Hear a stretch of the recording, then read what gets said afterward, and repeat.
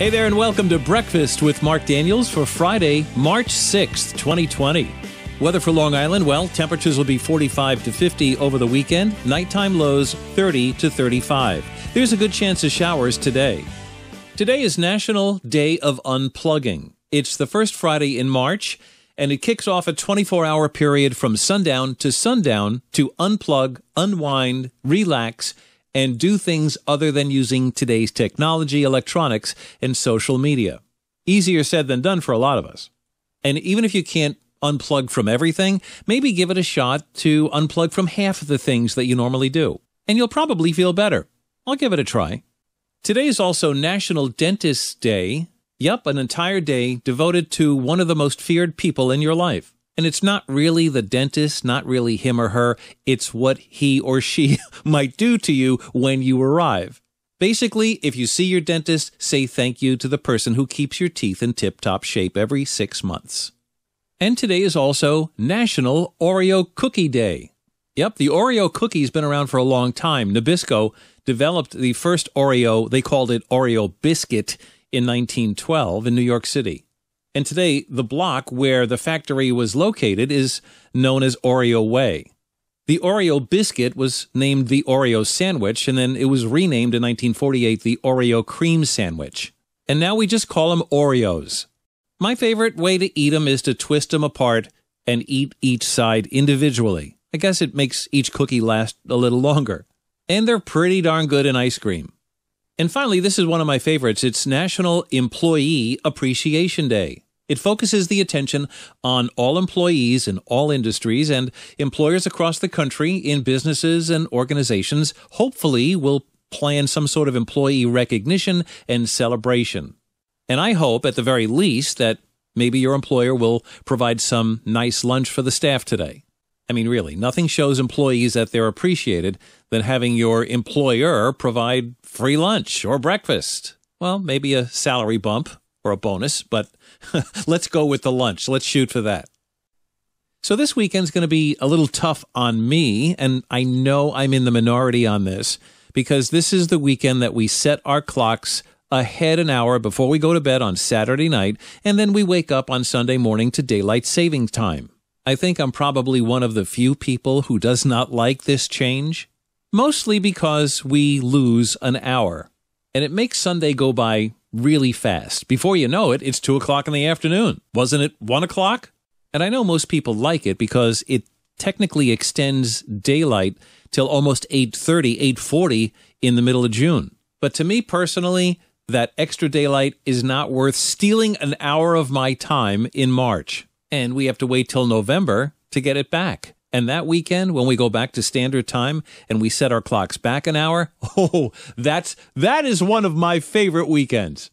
I had always hoped that they would make the time change during a regular workday. Let's just say, I don't know, like a Tuesday. So when you're at work, noon becomes 1 o'clock. And that means one less hour of work. And you should be paid for it. But nope, they take it out of your weekend.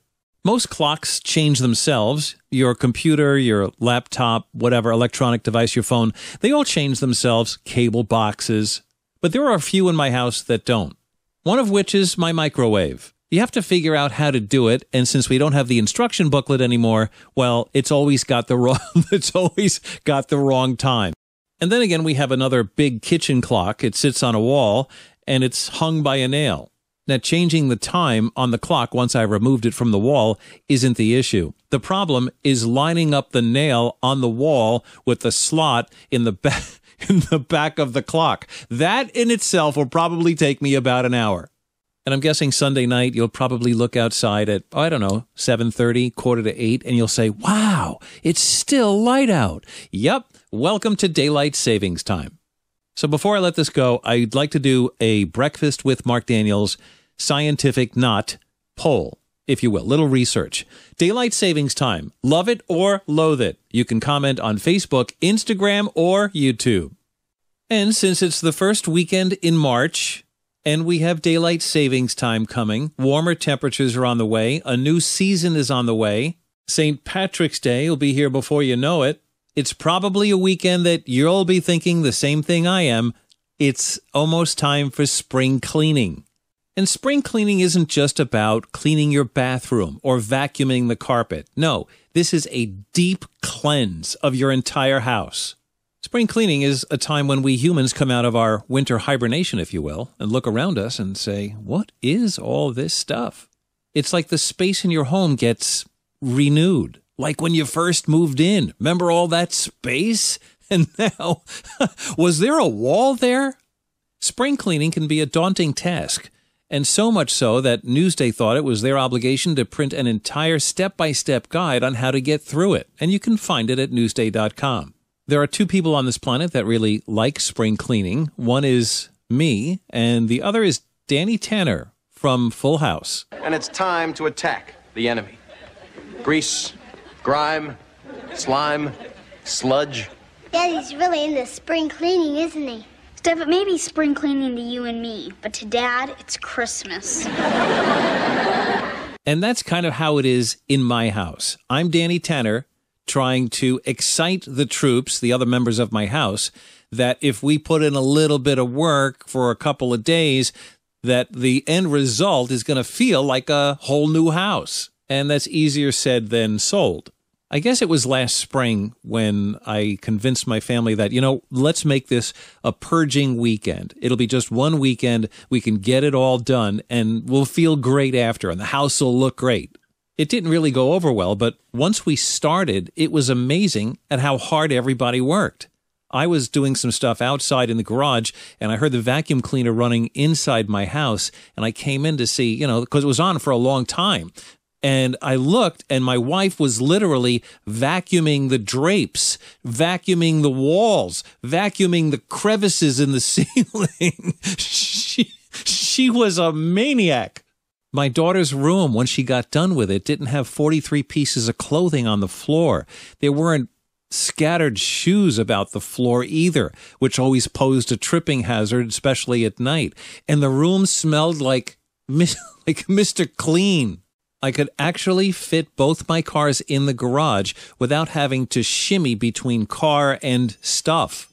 And one of the key things to successful spring cleaning I've learned is to be able to either donate or throw it out. They say if you haven't worn a piece of clothing in a year, probably time to donate it. If you have stacks and stacks of papers that go way back, like I do in some places of my house, chances are most of those documents are in digital form and easily accessible. And another area that I realize is a great place to start for spring cleaning is my workbench. Maybe you have one too. I know that every time that I buy anything and I have leftover parts, I end up saving the parts thinking, well, maybe I could use this someday.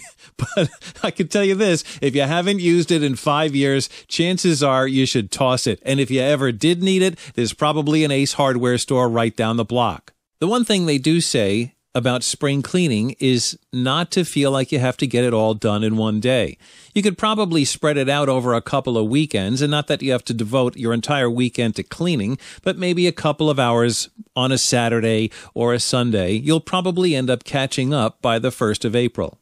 So I guess I'll spring my spring cleaning itinerary on the rest of the family this weekend, and I'll let you know how it goes.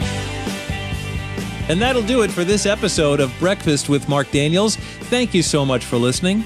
Breakfast with Mark Daniels is available on Facebook, Instagram, Spotify, YouTube, Apple Podcasts, iHeart Podcasts, Alexa. Yeah, I have to spell it because we've gotten too many complaints about people saying that their devices go off when I actually say her name. So, buzzsprout.com and wherever podcasts are heard. Just search Breakfast with Mark Daniels. Have a great weekend, and I'll see you back here on Monday for Breakfast with Mark Daniels.